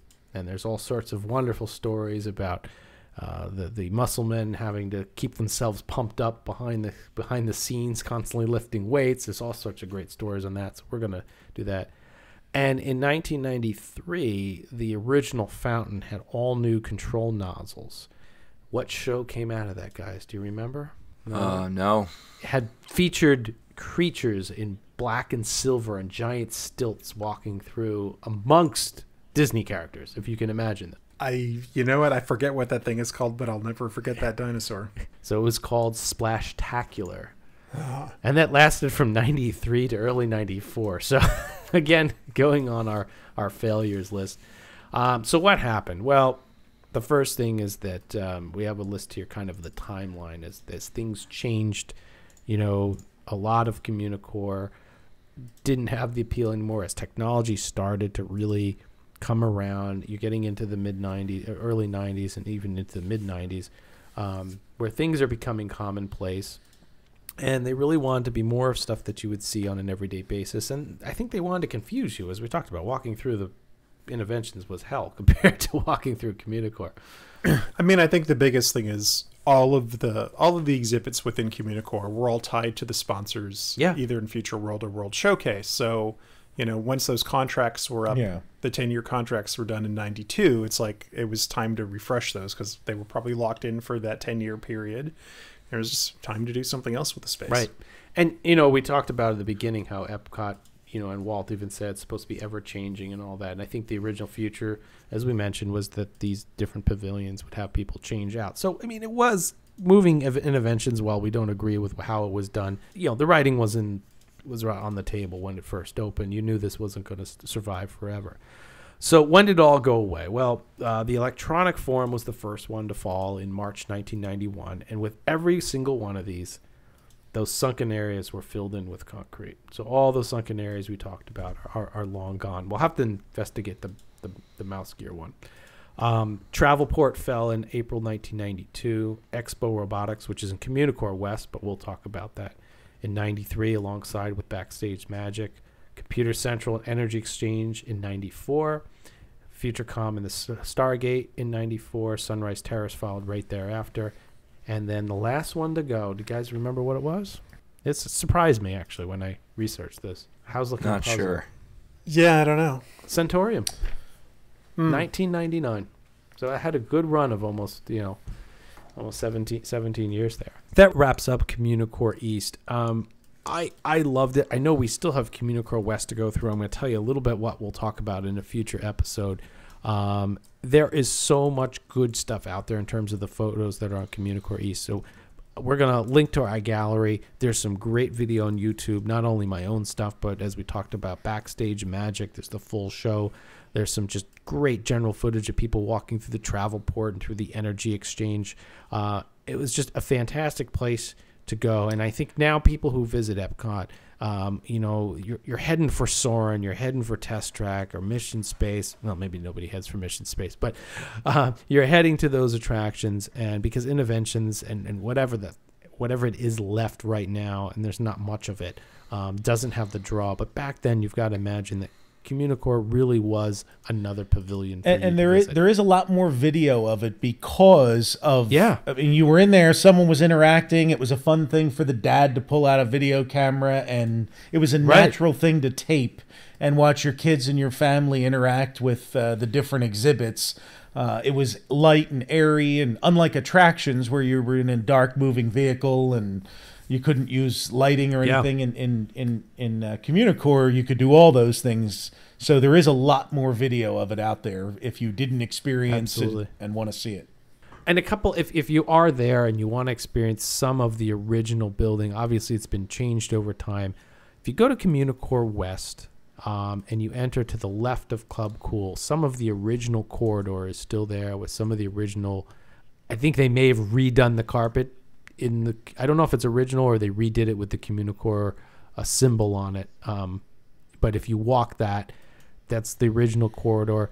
Look very carefully. You'll also see some of the original exit signs in the future motif. In fact, the bathrooms I know that are right behind Communicore West, that are like between Communicore West and the land, that area right there, there's a standalone bathroom. They have a lot of the old signs on the doors. Look for it. There are remnants that are still there, but you just have to imagine a light, open breezeway. There's some fantastic pictures in our galleries we talked about. Totally different feel than you have today, and it wasn't a very rushed atmosphere. You go through where Mickey in the character spot is now, and everything's closed in. You can't see what's going on, but you just have to imagine this big, open, airy windows looking in at all these things to do and all these things that you wanted to go do, which was really cool. And we apologize in advance for the odor in that hallway. Yes, we didn't mention it's over in Mount Skier, and I don't recall if it's in that hallway when you come Centurion. around. When you come around Club Cool into the side hallway there, the old Communicore hallway. It's pungent. Right. So if some of you are sitting there going, "Oh man, they didn't talk about Epcot outreach, or what about the age of information and the information fountain and FutureCom?" That's all Communicore West. It was very easy to get them confused. So when we do a Communicore West episode, it was a little smaller. We had the restaurants. We also had Expo Robotics in there that came at a later time. We'll probably also throw in Earth Station as well, because we didn't talk about that on Spaceship Earth episodes. We'll need to talk about that, and we'll probably throw in some of the gateway gifts and camera centers and everything like that, and that way we've got the whole center area there, community of it set for you. So I appreciate coming on with us tonight on this journey back to Communicore East, but with that said, I think Brian's got, with science and technology and STEM and everything in mind, Brian's got something important to say. Yeah, so I one of those tweets from this past year that kind of surprisingly to me went sort of viral when Universe of Energy was closing, and a lot of us old-timey Epcot fans were kind of disappointed about it. I had sent a tweet at the time that just said, you know, it's one of the last bits of old Epcot where there was this edutainment, mission-oriented stuff that they were doing, even though the attraction was dated, but that really that when Epcot opened, there wasn't another forum for that a lot of places in the country. And it was neat to come to one place and see problems of transportation and medical science and things like that being discussed in an interesting exhibit kind of way, as opposed to watching like a Nova episode on PBS where, you know, the magical biography of this and that, you know. So what I said then was that the work that Epcot was supposed to be doing and that was doing when it first opened in exhibits like Communicore and the post-show areas of some of these pavilions is really being done now for families in science museums around the country. In Philadelphia, we've had the Franklin Institute forever, but I remember going to it when I was a kid, and going to it now really reminds me of those Epcot exhibits from the 1980s. And they are interesting and entertaining, and it's fun to see. And I'll tell you where I really was gobsmacked with it was when I visited Los Angeles last year and stopped to see the Shuttle Endeavour, which is at the California Science Museum. And I mean, walking through there, I felt like I was in Communicore. It was really neat. And so I had tweeted at the time, look, you know, you're still going to come to Epcot or whatever, but locally closer to you, there's probably a science museum in the nearest major city, and you should consider patronizing it. In fact, I just joined the Franklin Institute this past year, and we went to see the Terracotta Warriors exhibit a few weeks ago, which I can see at Epcot in miniaturized version, but I got to go see 10 of the actual Chinese Terracotta Warriors, and it was fascinating. Great exhibit. And so that's my little plug that, you know, take your family or just on a weekend or weeknight sometime, go out yourself and find the nearest science museum and pay the admission fee and take a walk through and compare it either to our description of Epcot back in the day or Epcot as it is now, because all of that work is still being done. It's just not, I mean, look, I know people criticize when we say this, but when you're competing with Universal and you're competing with Six Flags and you're competing with people who are offering thrills and intellectual properties, and there just aren't a whole that, you know, they make a lot of their decisions based on guest counts and surveys, and the surveys are that people don't want to pay $120 a day to come and see something they can see at a science museum near them. So the way to see it is go support your local science museum. Yeah, the Exploratorium in San Francisco is fantastic. There's 2 great science museums in Chicago. Yep. We have one in Tampa. They're all over. And yeah, the one up here, the Museum of Science in Boston, has incredible rotating exhibits. I've seen a lot of great things there, but so much great stuff, electricity demonstrations, all sorts of things. We have also the Krista McAuliffe Museum up here in New Hampshire. She was a resident. It's right up in Concord, which is, and Alan Shepard is also a New Hampshire representative. So there's a lot of space history here in New Hampshire, which you wouldn't think, but there certainly is, and all over the country. What do you got down your way in the Tampa area? So we have the Museum of Science and Industry in Tampa. So that's our biggest one around this area. And then there's one in Orlando, too. It used to be the John Young Museum and Planetarium, but now I think it's just called the Orlando Science Center. JT, out in Ohio?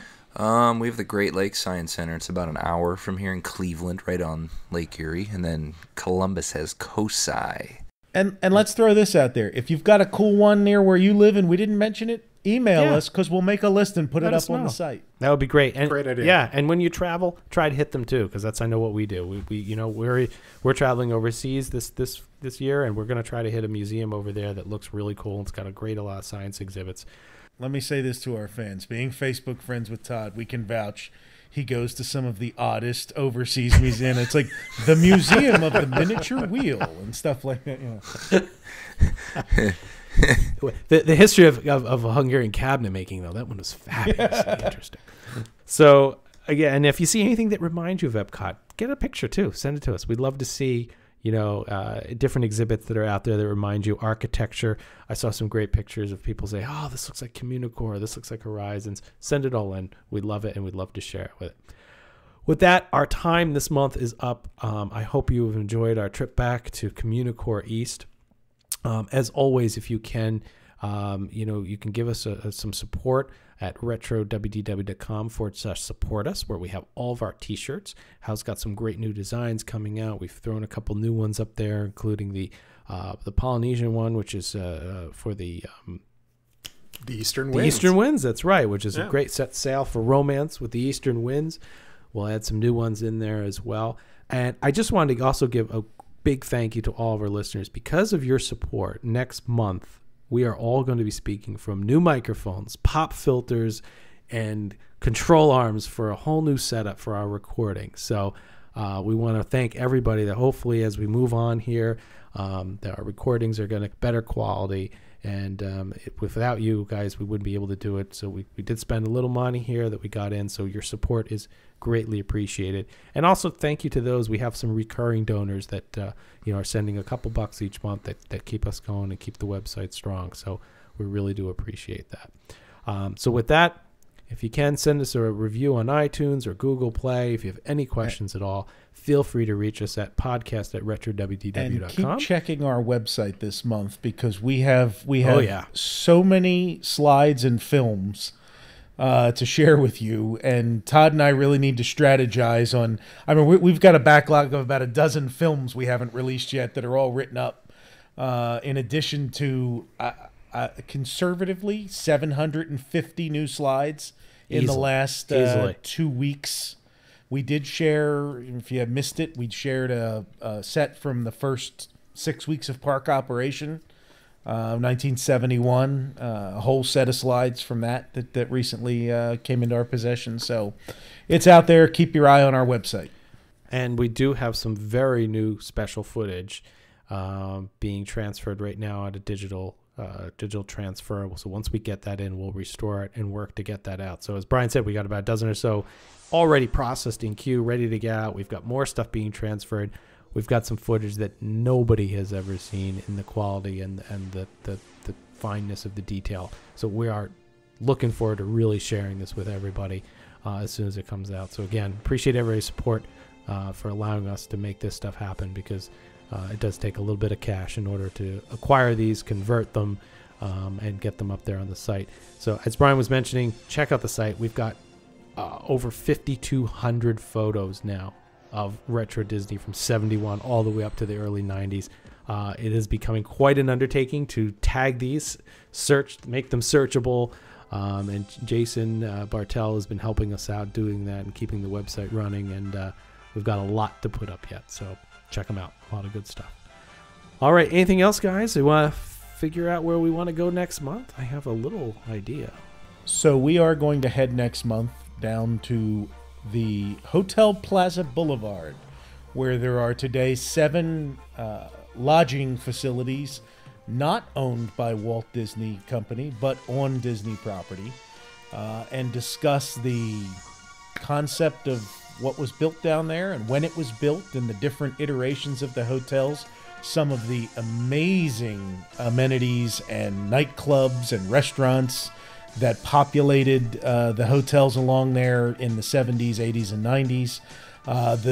The 2 suites in one of the hotels dedicated to 2 famous Hollywood icons. And we'll also be making a pit stop at the very first thing built on Disney property, the Walt Disney World Preview Center, which still exists to this day on Hotel Plaza Boulevard. And the new tenant that's there now, we're going to interest you so much that they're going to be inundated with people knocking on their door and saying, hey, can we come in and look around your offices? Can we just look at the walls? Because they're the same. Hotel Plaza Boulevard next month is where we're headed, and you think you'll hate it, but where do you drive it? All right. Well, Brian, thanks for alluding to what we're doing next month. Again, thank you very much to all our listeners.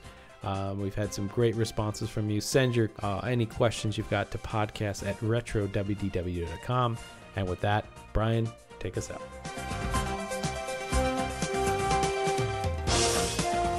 Follow Todd McCartney and RetroWDW on Twitter, Instagram, and Facebook at RetroWDW. For all things Retro Disney World, including exclusive merchandise, visit us on the web at RetroWDW.com. On Twitter, follow our web designer Jason Bartell of Deepwater Studios at JasonDWS, our announcer Andre Gardner at Andre Gardner, and follow our hosts Hal Bowers on Twitter and Instagram at GoAwayGreen, and on the web at KingdomofMemories.com. For JT Kujar on Twitter at LS1JT, on YouTube at Rubber City Motoring, and on the web at RubberCityMotoring.com. And you can find me on Twitter, Facebook, and Instagram at Brian P. Miles.